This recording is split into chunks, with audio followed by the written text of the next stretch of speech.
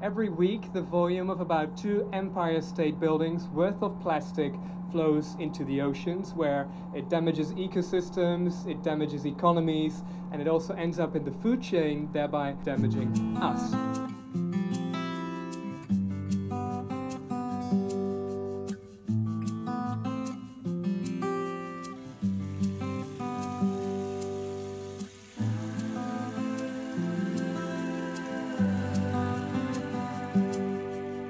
The goal was to take more samples in 3 weeks' time than in the past 40 years combined.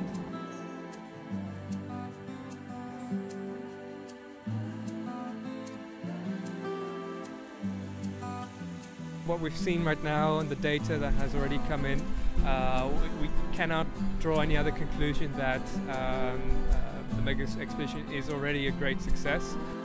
All the trawls we did had little marine life, but lots and lots of plastic.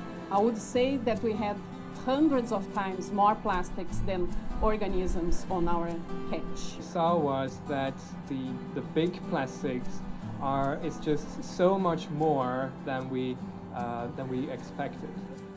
If we don't clean it up soon, then we will give the big plastic the time to break down into smaller and smaller pieces, and thereby the amount of microplastics will multiply many folds.